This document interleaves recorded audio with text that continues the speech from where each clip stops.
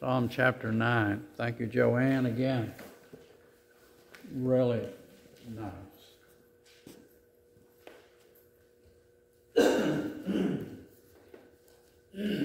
Excuse me. Well, it is Memorial Day weekend. I think I've taught on this all the holidays. I've been here going on 36 years, so I've done at least 36 sermons, and then before that, 3 years at the other church. And but it is called Memorial Day. What is another name for this holiday weekend? Raise your hand so I can hear. There you go. What is it? Decoration Day. And actually my next door neighbor Sherry and her uncle comes down every year from Kansas City, and they load their vehicle with wreaths, and they go out to friends and relatives' graves and decorate their graves. So that's why they call it Decoration Day. What's another name for this day? Anybody? Besides Memorial Day and Decoration Day? Anybody? Well, how about Remembrance Day? You ever heard that? Yes. One lady? Anybody else ever heard that? Remembrance Day. That's what, it's a memory day, right? Memorial Day. That's what memorials are, is to cause you to search your memory or put something in your memory. So Remembrance Day, actually, Memorial Day was to honor the Union soldiers after the Civil War, and not the Confederates or the Southern people. And then they changed it. I could give you the names of the people that started these things, but didn't. I write all that down. But anyhow, we have Remembrance Day came after the Civil War, World War I. You know how many people died in World War I? With all those involved in the wars, it was over 20 million people died in World War I. 20 million. Anybody have any idea how many died in the Second World War worldwide? I don't either. I neglected to look that up. It is millions upon millions of people who died Second World War. So now the day, they call it Remembrance Day in World War I days, and they used to wear the red poppy. It's called Poppy Day also. Anybody remember that? Color red, I guess, symbolizes the blood shed. So Memorial Day today is called the, you have to remember, it's not Veterans Day. It is not the 4th of July celebration. It is actually called the Day of the War Dead. The Day of the War Dead is actually the term that should be used. And it is a solemn occasion, not a celebratory occasion. And we have, we must not make this day a party day of forgetfulness. Every solemn, sacred holiday we have is turned into a party. Yeah. It is a celebration rather than to be able to sit there and contemplate, what is this all about? How it loses the importance of who died for our freedom to be here in church. And people are so free they don't even go to church. They just take it for granted. It'll always be this way. It won't always be this way. We see things disintegrating rapidly, do we not? So Psalm 19 verse 17. Let's stand and read this verse together. Because it is about remembrance and memory and maintaining a good memory. Let's read it together. 9:17 of Psalms. Here we go. The wicked shall be turned into hell, and all nations that what? Forget God. It's just a matter of simple forgetting. Read it again. The wicked shall be turned into hell, and all the nations that forget God. So we ask the Lord to guide us through the scriptures now, and may before we leave here have a keen memory to remember you first of all and others second. In Jesus' name, amen. Thank you. Be seated. So we have here a study this morning on remembrance, but I would say we should call it the failures of forgetfulness. The failures of forgetfulness. As I said, it's not Veterans Day or 4th of July. It's not a celebration day. I wonder how many people are already drunk. They've already had several killed in boating accidents from drunk boating. Several have been arrested up in the Lake of the Ozarks because they're just drunk out of their mind. But we must not make it party day, a day of forgetfulness. It is a holy day turned into a holiday once more.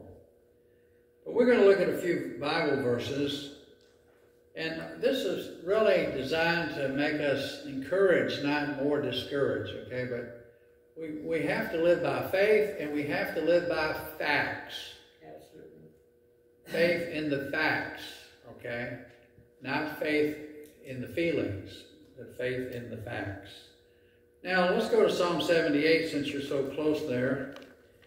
And we see the Bible is tons of verses on this about forgetting God, first of all.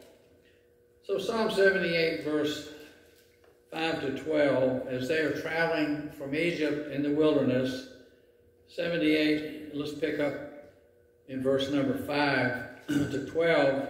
For he, God, established a testimony in Jacob and appointed a law in Israel, which he commanded our fathers, that they should make them known to their children. So teach the scriptures to your children, that the generation to come might know them, God's commandments, even the children which should be born, who should arise and declare them to their children. So, maybe you have some grandchildren that know the Lord, and maybe some great-grandchildren know the Lord. That's wonderful if you can have that happen. That's what he's talking about. That they might set their hope in God and not what? Not forget the works of God, but keep his commandments. Might not be as their fathers, a stubborn and rebellious generation, a generation that set not their heart aright, and whose spirit was not steadfast with God. Let's move on up to 9. The children of Ephraim, being armed and carrying bows, turned back in the day of battle. They kept not the covenant of God, and refused to walk in his law, and what? Forgot his works and his wonders that he had showed them. Lastly, verse 12. Marvelous things did he in the sight of their fathers in the land of Egypt, in the field of Zoan. So we see that Israel was always in trouble because they simply just forgot God. And they fell upon their own works and how proud they were of their dynasties and kingships. Go to Proverbs 31, speaking of kings, because we have a command from a mom to Solomon evidently here. So go over to the last few verses of Proverbs, and it tells us as leaders, and he mentions followers and those that don't want to do anything. It says, look at 31 verse 4 to 7. And so King Lemuel, so this they think is Solomon using a different name to tell what his mother. She says to the king, it is not for kings, O Lemuel. If you looked up the definition of Lemuel, it would probably explain why they use that word. It is not for kings to drink wine, nor for princes strong drink. Lay off the booze and the dope. Amen. Why? lest they drink in what? Yeah, you know, I researched something many years ago at the VA, and on the chart on the wall in St. Louis back when I was 40 years old or younger. And it said what one beer will do, what 2 beers will do, what 3 beers will do. The first beer you drink will cause your morals to change. Your moral thinking will change on the very first alcoholic beverage you touch.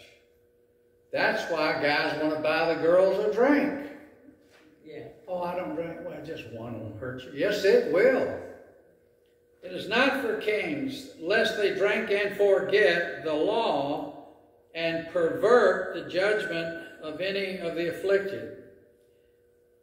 If you're going to drink, give strong drink unto him that is ready to perish, somebody dying off, and wine unto those that be of heavy hearts. Let them, let him, that person, drink and forget. See, there it is again. I mean, juice them up so that they don't feel the pain or the depression. Let him drink and forget his poverty and remember his misery no more. So we see that this is personally, these things cause us to forget when we go to live in luxury, and as I mentioned, the marijuana laws of party dope, you know, it starts off medicinally, right, like right here, but then it turns into who cares? And carelessness, and we'll show you that later. Jeremiah chapter 2, hang right, Jeremiah chapter 2, more about Israel and God's disappointment in forgetting the important thing, the failures of forgetfulness. Jeremiah chapter 2, and let's pick up here in 32 to 35. It says, can a maid, Jeremiah is writing, can a maid forget her ornaments, or a bride her attire? No, they wouldn't forget that, especially on their wedding day. Yet my people have what? Forgotten me days without number. Don't even bother no more. Wow, sounds like the United States, Europe, Canada, sounds like most all nations now, doesn't it? They've forgotten me days without number. Why, let's do 33. Why trimmest thou thy way to seek love? In other words, you do everything you want to get your way. You just don't want me along. Therefore hast thou also taught the wicked ones thy ways. In other words, the Christians are living so bad, they're teaching the wicked people never even thought about doing something like that. That's how bad it got. And God had to put them into captivity. Sometimes 40 years, sometimes 400, sometimes 70 years through history. You're teaching the wicked new ways of wickedness. Also in thy skirts is found the blood of the souls of the poor innocents. Wow, sounds like abortion, doesn't it? Yes, it does. The souls of the poor innocents. I have not found it by secret search, but upon all these, it's open. Isn't abortion the argument right now? Well, sure it is. There's money to be made, money to be lost. And people that don't want extra kids around but would like to have the fun that goes with that, they still want their way. And then we see in 35 lastly, yet thou sayest, so they say, the society here says, because I am innocent, I'm innocent. You know, they flaunt this, the death of the innocents. They flaunt this. I mean, thou shalt not kill, and it's still in the Bible, I think, isn't it? Surely his anger shall turn from me. God doesn't see this as bad. My priest says, my preacher says, and society says, and the law, and the Congress says, but they think they're getting out of this. But God says, behold, I will plead with thee. I will talk to you because thou sayest, I have not sinned. So God says, turn to 18:15 real quick. So God says, I'm a-coming. and I'm going to straighten you out, or try to. But Jeremiah 18:15 says it like this: because my people have what? My people have forgotten. See, Memorial Day is a day of remembrance. They have forgotten me. They have burned incense to vanity for no good reason. And they have caused them to stumble in their ways from the ancient paths. They've turned people from the, well, this is the 21st century, you understand. We don't do those things anymore. They're too old-timey. And we've turned their ways from the ancient paths to walk in paths in a way not cast up. God didn't give them this way.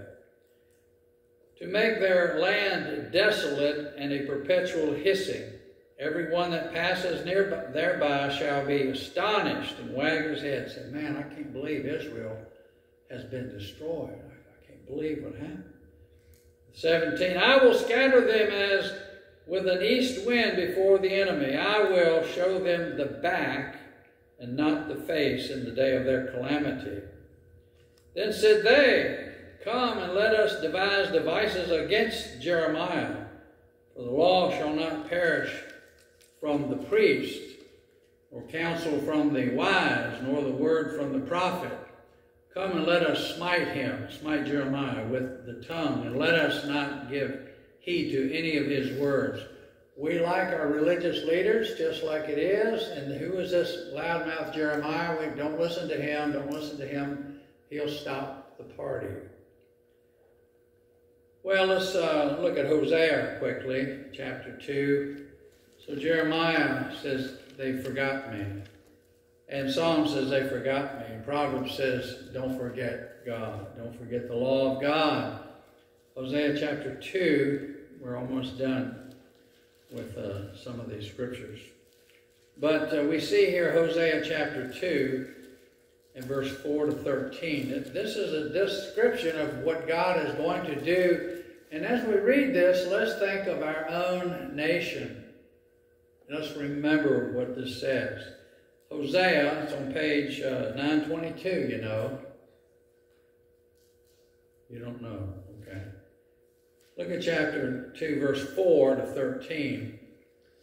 And I will not have mercy upon what? Who? I will not have mercy on her children. Think about this week. For they be the children of whoredoms. For their mother, speaking of Israel, the nation, okay, not a particular woman. For their mother hath played the harlot, she that conceived them hath done shamefully. For she said, I will go after my lovers. Think of all the wicked allies of America now, all the communists and the Muslims and all the people we are trying to get nice stuff from, cheap stuff for us. She said, I will go after my lovers and give me my bread, see, dependent on other people besides God. My bread and my water, my lovers, my wool and my flax, mine oil and my drink. My lovers will do this. Therefore, behold, God says, I will hedge up thy way with thorns. God says, I'm going to stop this.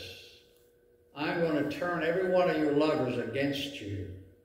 I will hedge up thy way with thorns, and make a wall that shall not find her paths. And she shall follow after her lovers, but she shall not overtake them. She'll never catch back up. And she shall seek them, but shall not find them. Isolation's coming, see? Then shall she say, this nation, I will go and return to my first husband. That's why we've had to go back to America first, right? Made in America. Because all those people out there are starting to cheat and slander and take everything we've got. I will return to my husband, first husband, for then was it better with me than now.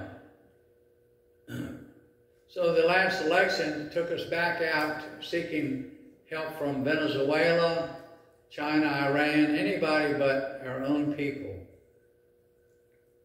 Trying to mix with the global community.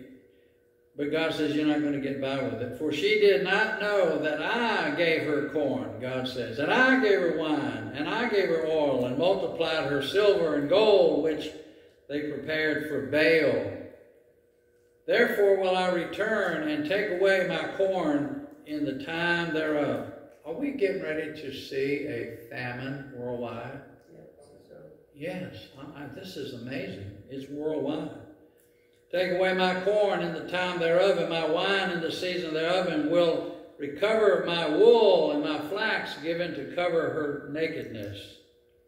And now will I discover her lewdness in the sight of her lovers, and none shall deliver her out of mine hand.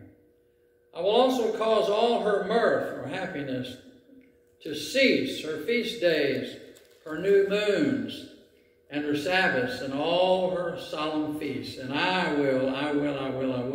It's our might.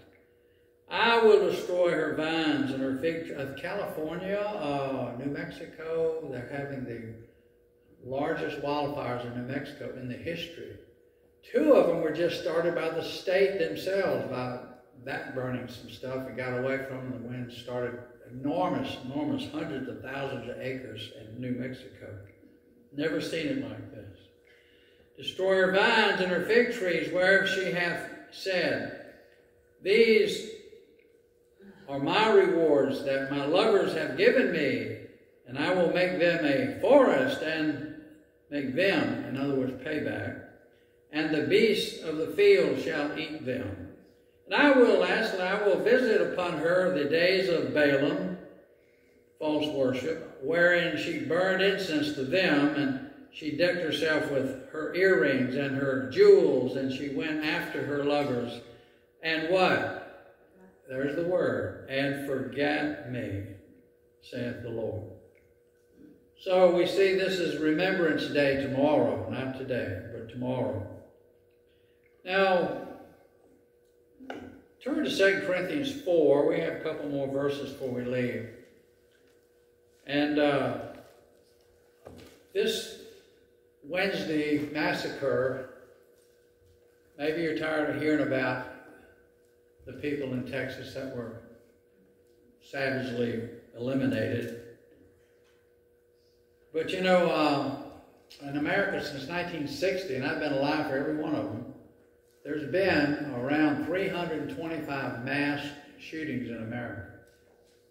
Not mass murders, but mass shootings, all right, where people just went nuts with a gun or a knife or bows and arrows, but they tried to slaughter many people. We have to remember in 2 Corinthians chapter 4, our forgetting affects others also. Sometimes we forget stuff that doesn't matter all that much. But this thing this week was a demonic planned attack. Right. I'm going to show you that. And I was praying and watching and getting all the stats and data from several days and saying, the amount of coincidences that had to happen were supernatural. And it was all caused by forgetting. I'm telling you, this is an important subject. We better sharpen our mind. Right. We better remember the Word of God. We better remember to do it right and do it right now.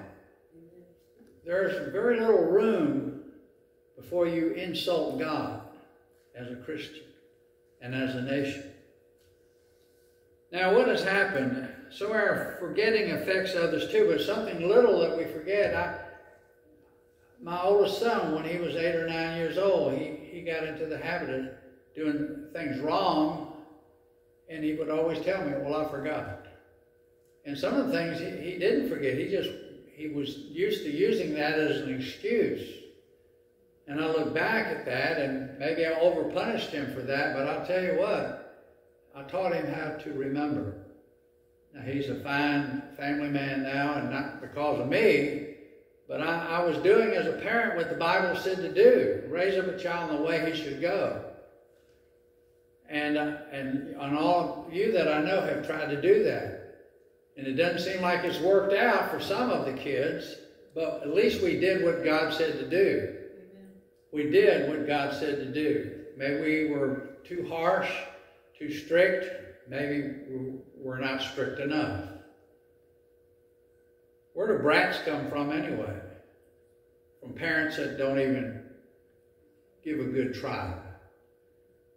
Now, what happens here? This is a demonic assault. Look at 2 Corinthians 4, verse 3. But if our gospel be hid, it is hid to them that are where? That are lost.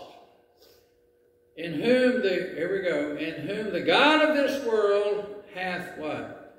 Blinded the minds of them which believe not, lest the light of the glorious gospel of Christ, who is the image of God, should shine unto them. Satan, one person after another, blinded their minds in chaos. Once the gunfire started, and you know, if you hear a loud noise, you jump, right?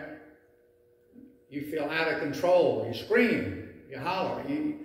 If somebody walked through the door right now and started mischief, we would always think we know what to do.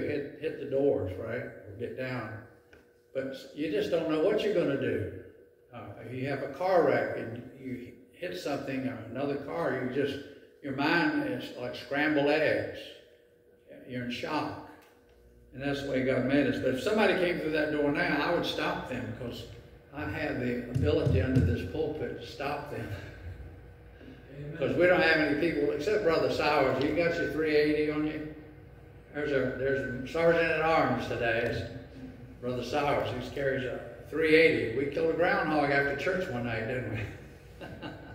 Out that door, tunneling under our building. But we see here is not a coincidence, but a planned demonic attack through this young child, this 18. He was just turned 18, a week before? But I want to mention the Uvalde massacre and show you how this could take place so easily, just simply by forgetting. It was not a coincidence, because it was all coincidental. Everything to the very end was, isn't that coincidental? No. It was a pre-planned attack through blinded minds. And a lot of those folks are good people, but most of them are not saved people. Well, let's see who forgot. Well, the family forgot. The family forgot to raise this young man the right way. He had a broken home. Our dad didn't give a hoot about him. He was pitched between grandparents and family, and he dropped out of school during COVID. He just kind of disappeared. So the family forgot. His schoolmates that he went to school with forgot to not make fun of him as he was a young boy with a speech impediment. He was bullied, all right?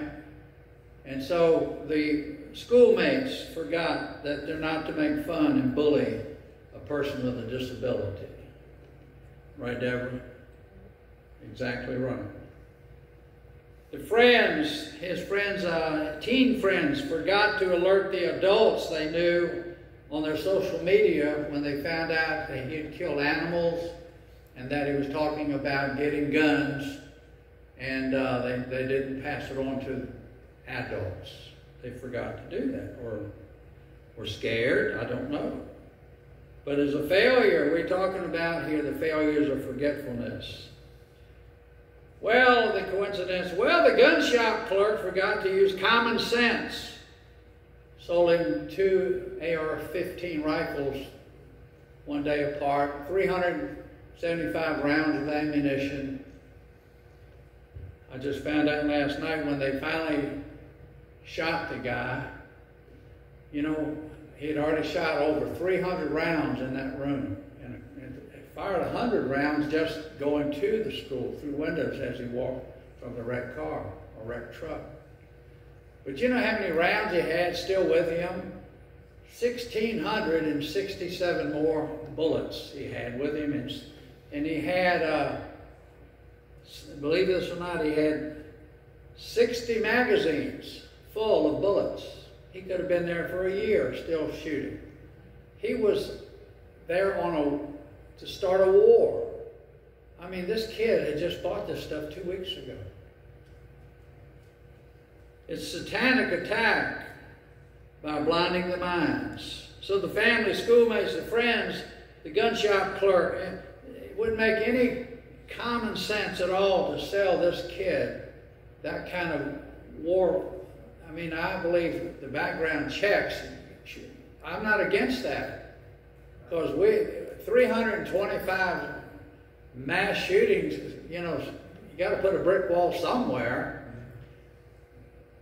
We get a passport to fly to the country. We have to wait on that passport, do we not? It may take a month before we get our passport. How many know that? For good things, we have to wait. Yet somebody can go right across the counter, and I don't even know, they don't even know who financed. He didn't have any money. Who paid for all that? His sister said, I'm not buying you no gun. But she didn't report it to anybody either. They forgot. So the shooter, he forgot to drive Granny's pickup truck right and erect it after he shot her in the face, his own grandmother. She's going to live. She had enough energy to call 911 and tell them what's going on. But he took off and he wrecked the truck on the way to the school. He'd already texted, I'm going to shoot my grandmother. I just shot my grandmother. The third one said, I'm on my way to shoot the school. And he wrecked the truck. So he forgot to drive properly, which was the opportunity that we had. But the police officer at the school was not at the school when it happened. He was gone. He finds out about it and he rushes to try to trap this guy. He goes by the wrecked truck, chases somebody else he thought was a character. And that was somebody else going to help the school. Guess where the shooter was? He was hiding behind the truck. Allowed him to just walk on over.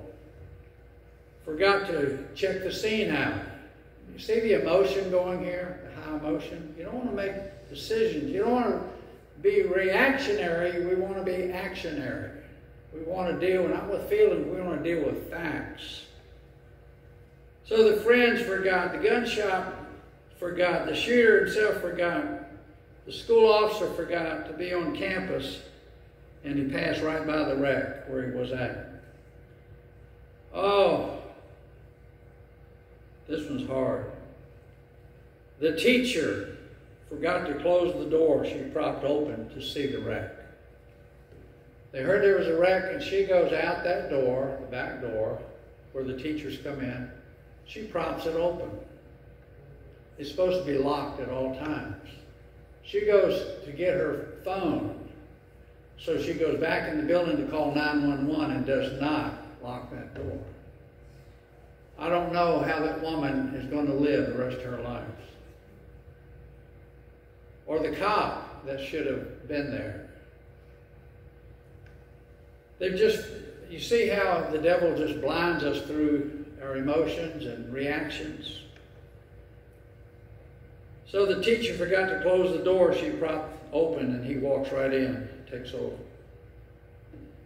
I've looked up, where's the janitor who's got the key to the door? They can't get in, and the doors was made of steel, and they swing out into the hallway so you can't kick them down. And they waited, this thing went on for an hour and a half, folks. This was an hour and a half. So we have here the janitor. They finally find him, and he's got a key. I have no idea. I'm trying to find, where was he at? He's the only one that had a key.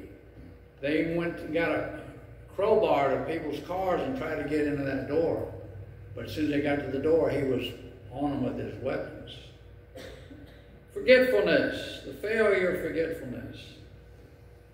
Failure by the army of armed officers who forgot their training. They went through training 2 months earlier and did not use the protocol to get immediately through that door. Columbine demanded, this is what we're doing. Remember, all those kids got killed at Columbine because they waited and waited. Florida, they waited and they waited. Here, they waited and they waited. Because the chief of police, who's only been on the job since 2020, told them, do not go in. I'm telling you what, Hollywood has done a job. In your mind, you watch Hollywood, and bank robbers go into a bank, and they shoot a couple people, and they turn it into a hostage standoff. I mean, most all the movies are like that. Well, this wasn't a bank robber. This was a mass murderer. He wasn't looking for money or a helicopter to go to another country. And the chief of police believed, see, feelings, suppositions. He believed that since the gunfire had stopped, that there was nobody alive in there, or that the guy had a change of heart, and it's just fictitious thinking. He forgot that they had all been trained, including himself. They had video of him training to stop a murderer. And he called him off. And guess what? Just last week, he was elected to be a councilman on city council. The same guy that probably will never recover from this. And the officers, the border guards, they rushed. They did not listen to that guy another second.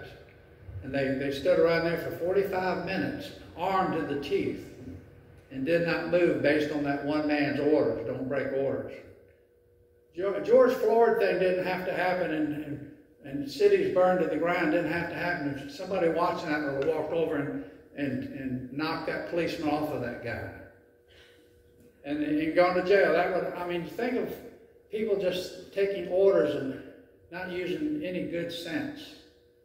I know you get the drift here.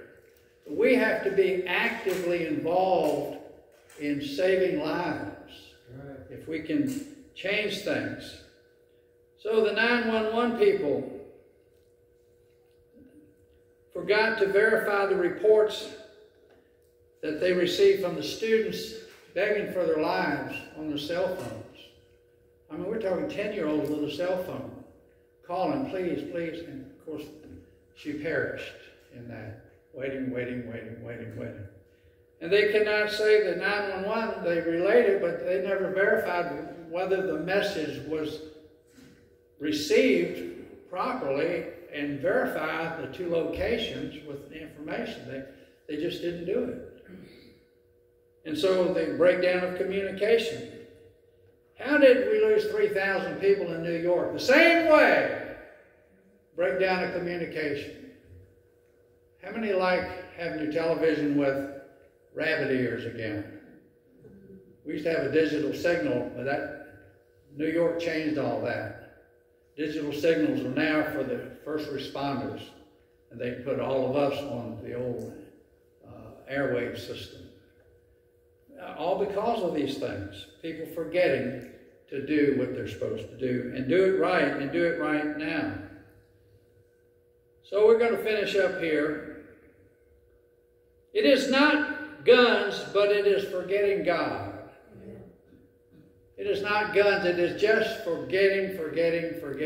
Our minds blinded by our luxury or our schedules or our busyness or whatever event we are tied up in. And Memorial Day has just become a party. And all the millions of people that have died, the war dead, let's not forget them at all. So it is not guns, but it is forgetting God. Let's quickly leave with Psalm 50.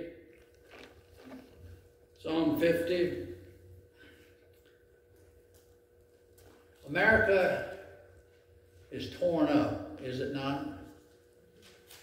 Man against man, woman against woman, people young against old. Would you say that America has just been torn up? Well, it's right here. Read this with me, 50 verse 22. Read it together. Now consider this, ye that forget God, lest I tear you in pieces, and there is none to deliver. That is a raw verse, isn't it? That is so important. Again, now consider this. Think it. Ye that forget God, lest I tear you in pieces, and there be none to deliver. So, forgetting is mostly complacency. Now, what is complacency? It's an attitude that says, so what? And that leads to apathy, which is, who cares? Now, a fellow by the name of Alexander Fraser, 250 years ago said this about nations, free nations. And he says here that the average age of the world's greatest civilization has only been 200 years each. These nations have progressed through this sequence of events. That nation was first in bondage to another nation. But they go to spiritual faith, call on God. And from spiritual faith, they get great courage. Ukraine,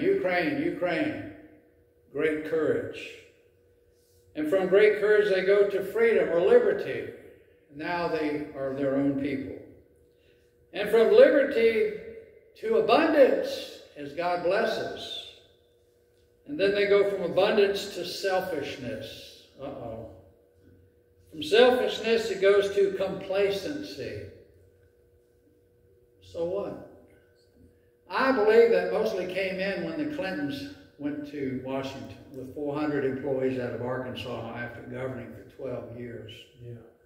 And the immorality that went into that office and the who cares, the casual, carnal leadership of that is in the office right now, many years later. So complacency, from complacency goes to apathy, which is who cares? Who cares? These two are the last two steps in the fall of a nation, he says. And from apathy, you go to dependence on the government. $32 trillion in debt from the government, give away, dependent. We're there, folks. And from dependence, they go back again into bondage under someone. And they're captured again. And so we're that close. This guy here, I don't want to take you any longer. This was, let's say Eisenhower wrote this. Let's just say that. It says, we know that by God's divine law, nations like individuals are subject to punishments and chastisements in this world. May we not justly fear that the awful calamity of the Civil War, can't be Eisenhower, which now desolates the land, may be a punishment inflicted upon us for our presumptuous sins, to the needful end of our national reformation as a whole people. We have been the recipients of the choicest bounties of heaven. We have been preserved for these many years in peace and prosperity. We have grown in numbers, wealth, and power as no other nation has ever grown. Who do you think is saying this? What president is saying this? No matter what you think about it, he said this. He wrote this. Lincoln says, but we have forgotten God. We have forgotten the gracious hand which preserved us in peace and multiplied and enriched and strengthened us. And we have vainly imagined in the deceitfulness of our own hearts that all these blessings were produced by some superior wisdom and virtue of our very own. We have been intoxicated with unbroken success. We have become too self-sufficient to feel the necessity of redeeming and preserving grace of God, too proud to pray to the God that made us. It has seemed to me fit and proper that God should be solemnly, reverently, and gratefully acknowledged as with one heart and one voice by the whole American people. I do therefore invite my fellow citizens in every part of the United States and also those who are at sea and those who are sojourning in foreign lands, to set apart and observe the last Thursday of November as a day of thanksgiving and praise to our beneficent Father who dwelleth in the heavens, October 3rd, 1863. And it certainly hasn't let up much, has it? And so what we'll call this is Remembrance Day. So we must cultivate our memory disciplines for God and country. It is not guns, it is God. We have forgotten Him.